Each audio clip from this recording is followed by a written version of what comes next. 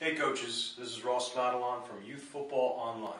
Today we're discussing the inverted veer, or sometimes called dash read play.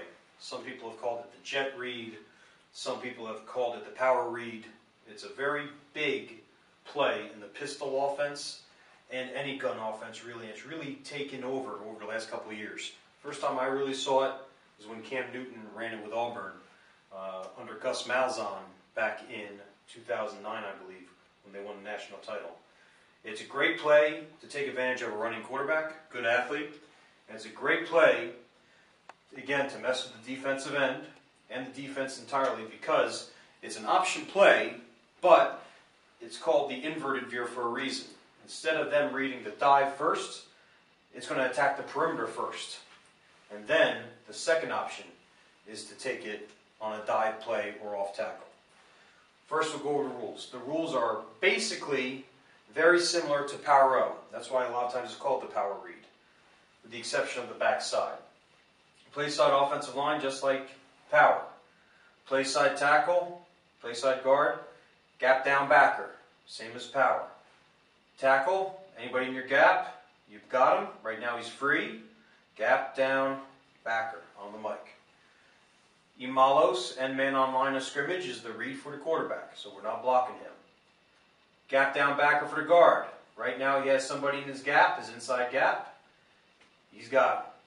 Guard has to understand that against most fronts, he's going to have the guy by himself in the A gap instead of a combo because the center has to protect the pulling guard hole, PPGH. The center has to block all the way back to the 3 technique. Okay, this could be a tough block. However, if he takes a good enough step, he'll be able to get on the outside number and get a piece of him and at least ride him up the field. If he rides him up the field, he can't make the play. The biggest thing we have to see is that he can't go across his face. So obviously helmet location and helmet positioning is important. Our backside guard, just like power O. Pull, skip pull, keep your shoulders square, and get up for the play side linebacker. Okay, no different. If he sees the defensive end, this is important, another key coaching point. The defensive end comes downhill, really comes downhill. He can take it outside, okay, if he feels like he can do it. All right, but most of the time he's pulling for, like it's power, getting up right upside, right inside the C gap. Backside tackle is the only real way in which it varies. He'll gap hinge.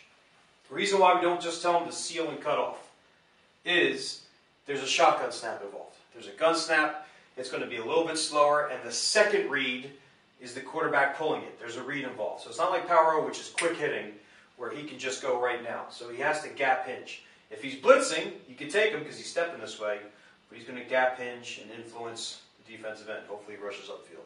Same thing with your backside tight end if you have him in the game. You have a jet back. This does not need to be a jet sweep kid. A lot of people don't call it the jet read because of that. Sometimes it could be your back. It could be an offset back, and just at the snap, it runs almost like what looks like outside zone. And you can still run the same exact play. You do not need to have motion, do not need to have a jet sweep kid. We run it with jet. So it'll take us 3 steps, jet, sweep motion, at the snap, form the mesh with the quarterback. Quarterback on this is going to slide step. Okay, form the mesh, ride. Except instead of turning his shoulders, he's going to keep him square to the line of scrimmage and just keep looking at his read. Okay, the mesh will be formed right about here.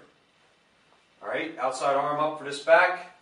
Goes through. He takes off like a shot if he gets the ball, or even if he doesn't, just to influence.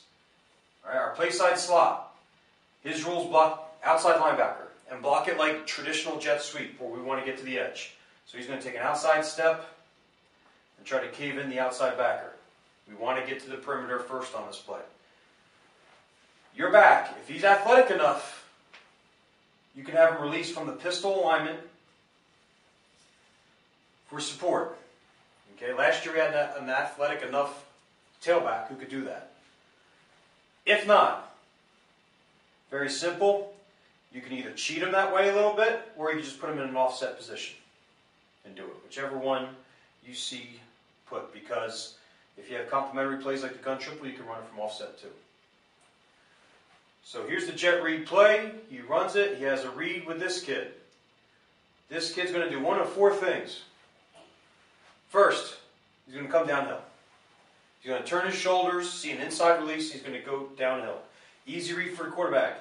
He takes steps down, give the ball in jet sweep. Get to the perimeter. We have numbers. He could sit, not do anything. Stay at the line of scrimmage and just force the quarterback to make a read. In that case, we tell our quarterback, use your best judgment. More likely than not, we'd like our fast athletic kid getting the ball full speed and going to the edge and beating them.